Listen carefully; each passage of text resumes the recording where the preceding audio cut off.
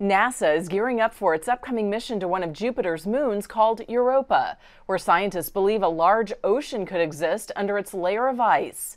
The Europa Clipper spacecraft is scheduled to launch in October of next year.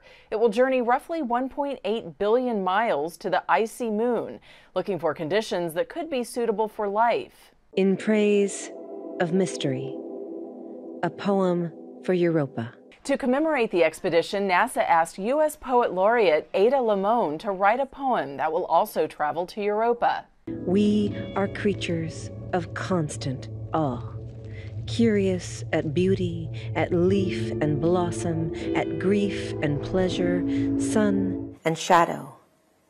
And it is not darkness that unites us. But why send a poem to space? Space exploration is very awe-inspiring, and I think poetry can evoke that in us as well. And so to me, there's a lot more connections than separations between art and science. And NASA wants you to also join in on the fun. While they can't physically send you to space, they can at least send your name. The agency revealing its Message in a Bottle campaign. Those who sign up online can get their name stenciled onto a microchip along with Limon's poem.